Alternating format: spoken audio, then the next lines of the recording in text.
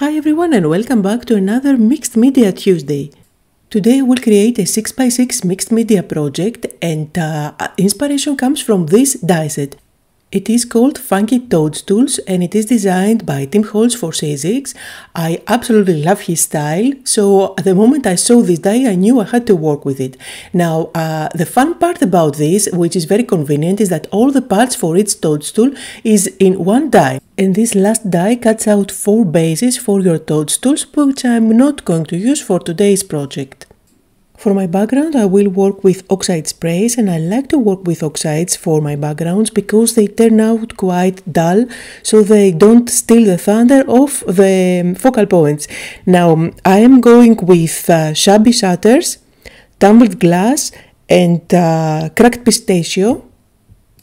I'm working on thick watercolor paper and this is 6x6 in size, which I am planning to frame later on for my wall.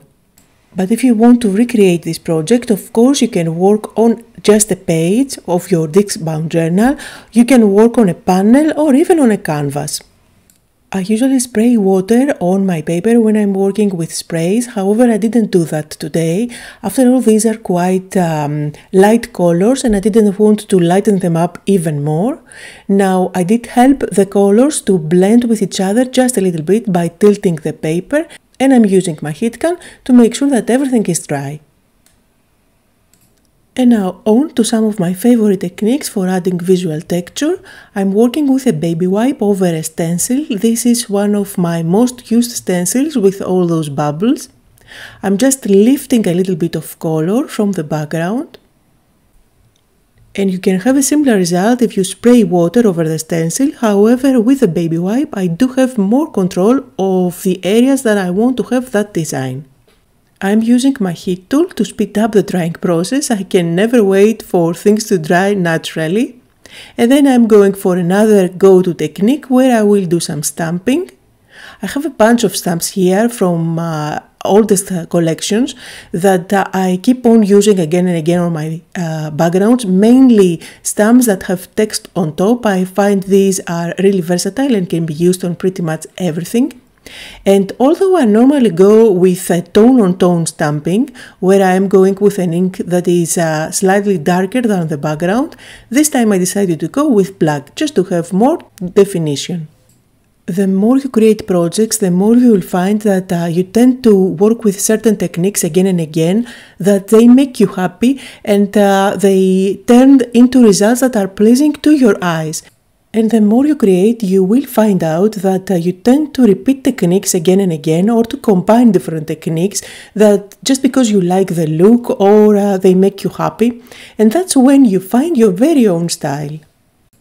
So here is a technique that I tend to do again and again on my projects lately. I love to have darker edges on my projects. I find that they frame them somehow, and stamping with text all around to create kind of a black frame is a technique that I love to repeat again and again.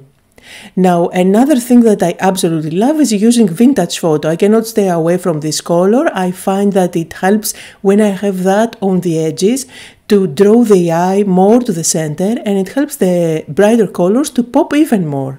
Now I'm going to finish it off by inking up only the very edge with black ink. This is thick watercolor paper, so you can still see the white edge, and that's exactly what I'm trying to cover up. And finally, my favorite white splashes. I am doing my splashes lately with this bottle just because I find it very convenient. This is a paint spray, white paint spray by Altenew, but you can use your gesso if you water it down with water or even white paint. Now I'm going to create my own colored paper so that I can do the die cutting, and I need a red one for the mushrooms. I could go ahead and use my sprays on top of my paper. I'm working with watercolor paper here. I'm showing you here, however, that if you don't have the sprays, you can definitely go with the distress inks if you have those. Just use the infamous smoothing technique. And you could definitely do that for your background as well. I'm going to dry this first layer and repeat the same process. This way I will end up having a more vibrant look. The benefit of this technique is that you don't end up with a completely smooth or flat color, and this way you create a panel where you can die cut different pieces that they are not all going to look the same. They will have some variation, which is going to look at the end as an interesting texture with highlights and shadows. For the red part of my mushrooms, I combined barn door and fired brick. And for this panel, I combined spiced marmalade, wild honey, and I sprayed just a touch of vintage photo to add a little bit more texture. And this is what I'm going to use to cut out the bottom of my mushrooms. And it's time to do the die cutting. It's really convenient that you get all the pieces for one mushroom in one die. So all I did was to choose the 3 mushrooms that I wanted to work with, run them through with that red panel, and then one more time with that orange one. Of course, you can use colored cardstock to do that step, or you can even cut them out from white cardstock and then just color it in with your favorite mediums. Now for each of those mushrooms there are parts that you need to layer one on top of the other, and for those I'm just going to use my finger dabbers and ink up some parts to make them look darker. I'm not introducing any new colors. This is the darkest color of the 2 that I used for the base when I did that smooshing technique. I also used vintage photo on some of those pieces to introduce some shadows, and then it's not difficult to put those mushrooms together. There are only a few pieces for each one of them. All you do is to just layer one on top of the other, and you can follow the layout on the packaging. I'm using my liquid glue here. I normally go with Nuvo Deluxe glue, but I'm out of it and the delivery is so slow that they haven't arrived yet. So I ran out of Nuvo Deluxe glue, if you can believe that. But in any case, that gave me the opportunity to try out the tacky glue by Simon Says Stamp. I had that in my stash for a long time and I find that it works just fine. Anyway, I put together my Toadstools and now it's time to put everything together on my project. I'm going to lay them on top and try to decide how I want them to look. And this is where I wanted to create a ground, and my go-to technique for creating ground is to use corrugated cardstock. Now I have this piece which is one of the textures by Tim Holtz, but you can definitely work with a scrap piece of paper from a box. So this one is self-adhesive, but I'm not always very sure that this is going to hold nicely. That's why I added a little bit of my white glue. I'm going to cut off the excess. And now I have a ground for all my Toadstools to stand on top. I love the funky look of those Toadstools. They can be used to create a fairy garden. You can even use them depending on the colors that you decide to work with as trees.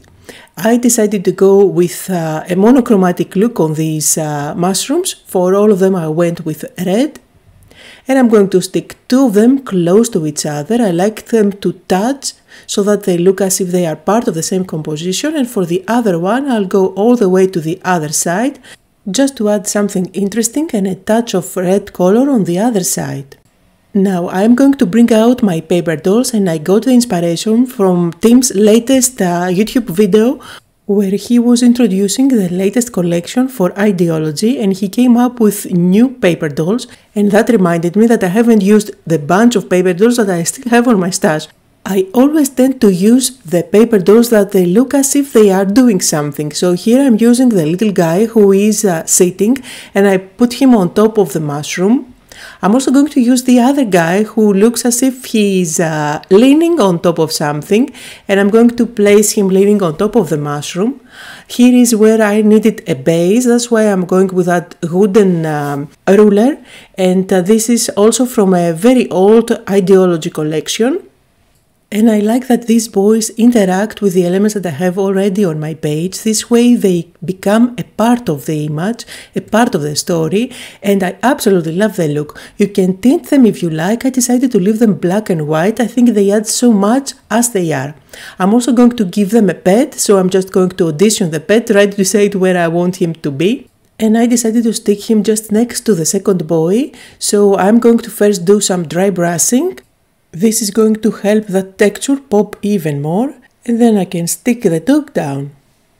I like to use the paper dolls in unexpected ways, so here you see I have completely different proportion and they look as if they are super tiny, and the idea came from a quote that I decided to work with today that says it's the little things in life. That's why my two boys are tiny, smaller than the mushrooms. The wooden ruler at the bottom also adds to the whole idea, since it is a way to measure things. And there are many ways to add a quote on your page. You can write it down with your handwriting if you want to. You can combine stickers with stamped words just like I did today. You can even use your printer or your label maker to print out your quotes, which is another technique that I tend to do a lot. Just whatever works every time.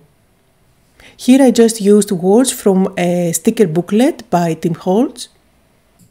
On my quotes, I tend to emphasize on a word by having it larger, the word that sums up the meaning of the quote. And in this case, I love the fact that the word little is the larger one, which is oxymoron. Also notice that I do add white glue at the back of the stickers just to make sure that they are going to stay put. Now I'm back to my spraying box, and here I'm using Rustic Wilderness. I just want to have a panel that is green so that I can cut out a couple of leaves to add them on my composition to make it look fuller. So these are the funky Toadstools, and I find that they go perfectly together with the funky flowers. I will use just one of the leaves, which is quite big, so that I can cut out a few. And if you combine flowers and leaves from this set with the mushrooms that I'm using today, I think you can create a lovely project that would look like a secret garden or a fairy garden, which is on my to-do list for another project. Here I'm just using a piece of cardboard from a box that I cut out. I just want to have some dimension there, a dimensional element, so that I can go up to the level of the ruler, of the wooden ruler. This way I can stick on top a piece of washi tape. And then on top I am going to add the leaves as well. Notice that I went with leaves that are actually about the size of the boys, just so that I can continue that theme all over the project. I'm also going to stick there a sticker that says "Stay Simple", which kind of completes the whole quote for today. And now let's do some highlighting and some finishing touches before we call this project done. This is another one of my go-to techniques. I like to add some highlights here and there on the die-cut elements. I'm also going to add some highlights on the words as well as on the stickers. The green leaves as well as the ruler were looking too plain to me, so I'm going to add some white splashes. This is going to kind of bring all the elements together, since they will have the same details on top. But I don't want to have any white splashes on top of the boys. That's why I'm protecting everything with a baby wipe there. Finally, as I was looking at my project, I decided that the second boy and the dog needed something extra to help them pop. That's why I'm adding a very thin strip of black cardstock underneath their legs. It's a tiny detail, but I think it makes a difference since it helps them pop even more. And that was the mixed media project for today. I hope that you had fun and that you got inspired. Here are some close-up photos where you can see all the details better. Just like always, you will find the full list of all the products that I used down below in the description area.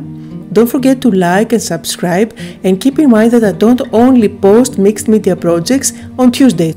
Sometimes I do post mixed media projects on other days of the week as well, which is the case with my steampunk cowl that I'm going to link on this video at the end. If you missed that video last week, make sure to check it out, where I am mainly focusing on dry brushing. A big thank you to all of you for visiting today and watching. I hope that you had fun and that you got inspired, and I'll see you all next time.